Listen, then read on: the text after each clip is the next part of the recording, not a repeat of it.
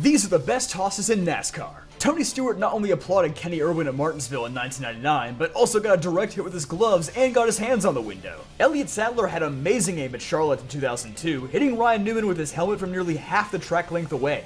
Robbie Gordon may have the record for closest helmet toss though, as he directly nailed Michael Waltrip in the door at Loudon. Tony Stewart would reclaim his title as King of Tosses at Bristol in 2012 though, opting for a rare two-handed head-on approach with Matt Kenseth. But has anybody done anything quite as impressive as Joey Gase chucking a rear bumper cover at Dawson Cram? Now that's what I call pinpoint accuracy.